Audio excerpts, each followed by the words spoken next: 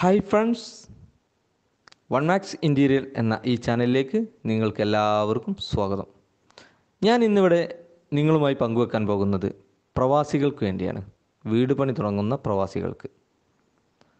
വീട് പണി തുടങ്ങുമ്പോൾ വളരെ ശ്രദ്ധിക്കേണ്ട ചില കാര്യങ്ങളുണ്ട്. അത് ചില അനുഭവങ്ങളുടെ വെളിച്ചത്തിലാണ് ഞാൻ നിങ്ങളുമായി പങ്കുവെക്കുന്നത്. പ്രത്യേകിച്ചും പ്രവാസികൾ എല്ലാവരെയും പറ്റിക്കാൻ എളുപ്പമാണ് എന്നാണ് നാട്ടിലുള്ള ചില പണിക്കാരുടെ ധാരണ.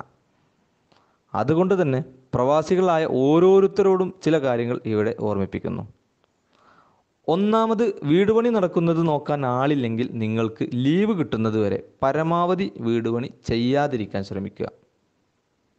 അല്ലെങ്കിൽ നല്ല വിശ്വസ്തനായ ആളെ ഏൽപ്പിക്കുക. അതാണ് ഏറ്റവും ഉത്തമം. എന്ത് സംഗതിയും കോൺട്രാക്ടർ കൊടുക്കുമ്പോൾ അത് ചെറുതായിക്കോട്ടെ വലുതായിക്കോട്ടെ മുദ്രപ്പേപ്പറിൽ എഴുതി വാങ്ങുക.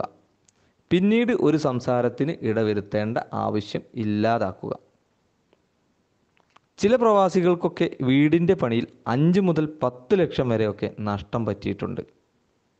കാരണം അവരൊക്കെ ലീവ് സമയം വളരെ കുറവായതുമൂലം ഒരു മാസത്തെ ലീവിന് വന്ന് തിരക്ക് പിടിച്ച് ആരോടും കൂടുതൽ അന്വേഷിക്കാതെ കരാറുകൾ കൊടുക്കുകയും അതിനുശേഷം അവർ ചെയ്യുന്ന പണിയും ഇങ്ങനെയൊക്കെയാണ്. ഏതു പണിയും തുടങ്ങുമ്പോൾ ഉണ്ടാകുന്ന ഒരു ആവേശം അവസാന ഘട്ടത്തിലെത്തുമ്പോൾ അവർക്ക് ഉണ്ടാകാറില്ല. കരാറാണെങ്കിലും കൂലി എന്ന് പറഞ്ഞ് അവർ ദിവസവും പണം വാങ്ങും.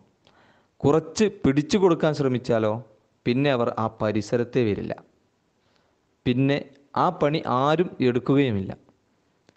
എന്തായാലും ഈ ചെറിയ ഒരു വിവരണം നിങ്ങളിലെ ചില ആളുകൾക്കെങ്കിലും ഉപകാരപ്രദമാകട്ടെ എന്ന് കരുതിയാണ് ഞാൻ ഈ വീഡിയോ ഇങ്ങനെ ചെയ്യാൻ കാരണം.